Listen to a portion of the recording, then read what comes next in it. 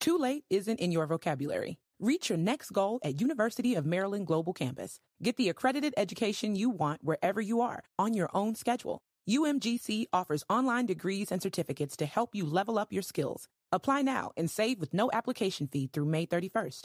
For more than 75 years, UMGC has been transforming adult lives. Access online courses, faster onboarding, and success coaches that help you along the way. Plus, UMGC makes an accredited online education more affordable than ever with scholarships, interest-free payment plan, and no-cost digital resources in place of most textbooks. Choose from more than 125 degree and certificate programs in career-relevant fields and receive lifetime career services at no additional cost. Gain skills local employers are looking for in business, cyber, IT, healthcare, and more. Get started on your undergraduate or graduate degree or certificate online. No application fee if you apply by May 31st. Learn more at umgc.edu/podcast. Certified to operate by Chev.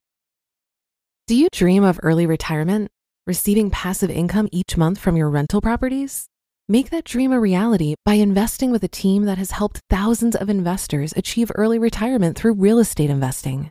Rent to Retirement offers fully turnkey properties that are newly built or renovated, leased, and professionally managed, allowing you to invest with confidence out of state. They have single-family, multifamily, new build, and syndication opportunities across multiple markets. Rent to Retirement assists investors in learning how to build a comprehensive business plan with the best investment and tax strategies to achieve financial freedom through real estate investing. There's no excuse not to get started in real estate investing when you have the right team and systems already in place. To learn more, visit renttoretirement.com/daily. That's renttoretirement.com/daily. Or call 800-311-6781. That's 800-311-6781 to learn more about how you can get started investing in some of the best cash flow markets today. This is Optimal Finance Daily, episode 2287, Estate Planning 101 by Jesse Cramer of bestinterest.blog. And I'm your host and personal finance enthusiast, Diana Merriam. Thanks so much for joining today. I have another article that can help you optimize your finances, as usual. So with that, let's get right to it as we optimize your life. Estate Planning 101 by Jesse Cramer of bestinterest.blog. What happens when you die? Will your soul travel to an ethereal plane? Does your spirit remain on earth? Or more simply, does your body decompose from whence it came? Welcome to the Existential Interest, a new blog where I wax philosophical on the deepest human questions. Nah, just kidding. Who knows what happens after you die? Not me, unless of course the topic is estate planning and what happens to your finances after you die. I'm starting to spend more time on the best interest writing about deeper financial planning issues. Estate planning is a big one. So let's start with the basics of estate planning. The basics of estate planning. If the context hasn't clued you in, estate planning answers the question, what happens to your assets when you die, or if you get incapacitated? Your first big takeaway today, most people don't think about the incapacitation part. Who is given your assets? When are they given? How are they given? Who is involved? Attorney, accountants, etc. Estate planning is almost always done with an attorney. CFP financial planners are frequently involved too. The main goals are to ensure that your money goes where you want, to the people and the causes that mean most to you. Your beneficiaries and heirs aren't saddled with an unexpected estate tax or gift tax, and your assets are invested in an appropriate fashion based on your wishes and associated timelines. The documents. Estate planning involves many legal documents, but thankfully there are a basic set of 3.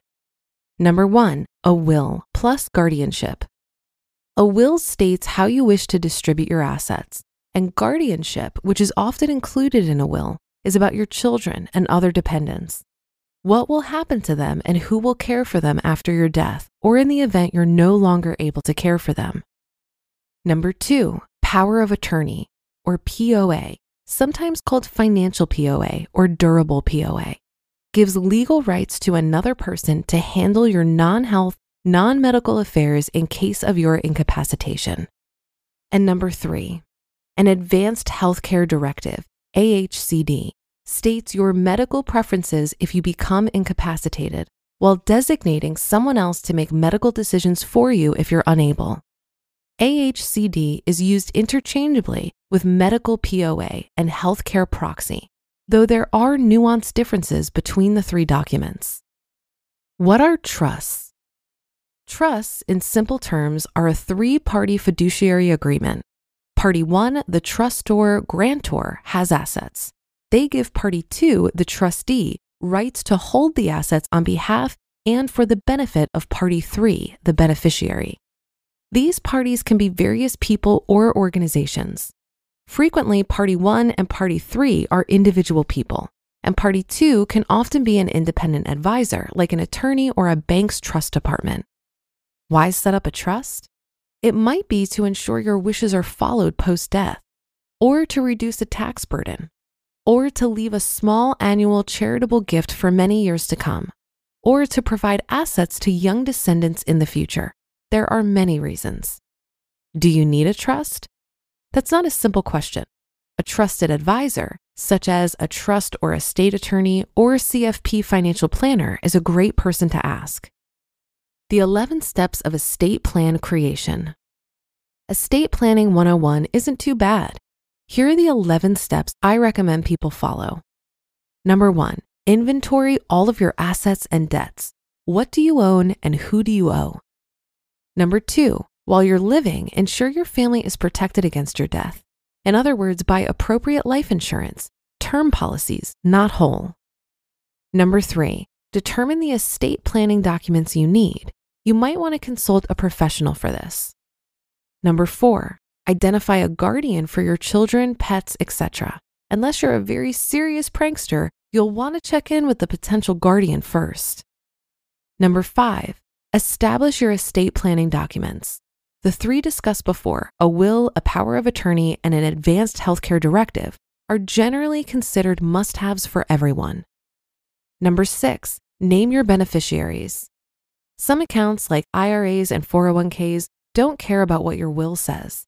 You need to name the account's beneficiary with the account itself. Have you checked your beneficiaries lately? There are horror stories of people living million-dollar IRA accounts to an ex-spouse from 30 years ago, simply because the deceased never updated their account beneficiaries while alive. Number 7, who else is involved? Do you have an attorney, accountant, financial planner, etc. that you're working with? You'll likely want them named in some capacity in your estate plan. Number 8, finalize, sign, and notarize your estate plan. Number 9, notify your guardians and executors. Let them know what your will says and how they might end up involved in the future. Number 10, keep the documents safe. Store a copy of your estate plan in a safe place. And number 11, review and update your estate plan. 2 good rules of thumb are 1, review and update at every major life event, and or number 2, once every 5 years. You'll notice this list is age agnostic. Whether you're 35 or 75, the 11 steps in this list are a terrific way to get your estate plan in order. Sure, there are complexities to estate planning. You probably don't want to tackle this task yourself. But conceptually, estate planning isn't a scary topic. There are far more frightening existential thoughts to consider. You just listened to the post titled Estate Planning 101 by Jesse Cramer of bestinterest.blog. This episode is brought to you by Circle. Circle is building a digital dollar that's backed 1-to-1. It's where crypto meets stability, where local businesses meet global customers, and the US dollar meets USDC. Visit circle.com/Spotify. This episode is brought to you by Dave. When you need money in a pinch, Dave can help. It's a banking app that can help you get up to $500 instantly. No interest, late fees, or credit check. Join the millions already using Dave to get financial relief and sign up for an extra cash account to get up to $500 instantly. Go to dave.com/Spotify or download the Dave app now. For terms and conditions, go to dave.com/legal. Instant transfer fees apply. Banking services provided by Evolve Bank and Trust, member FDIC. I thought Jesse provided a nice outline of basic estate planning, but I also wanted to point out that we should get organized to help our loved ones find all this documentation and information they really need to settle our affairs. This will be enormously helpful to them in the event of our death, but also in emergency situations where you're incapacitated. This is where an emergency binder comes in. It's sometimes referred to as an in case I'm hit by a bus binder.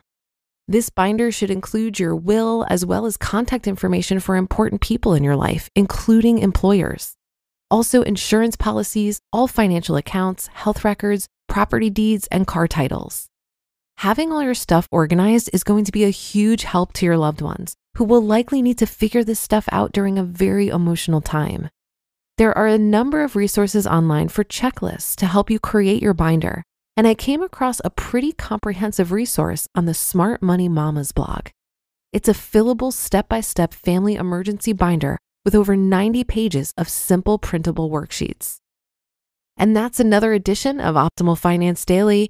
Thanks for being here and making another episode possible. And be sure to come back tomorrow for more, where your optimal life awaits.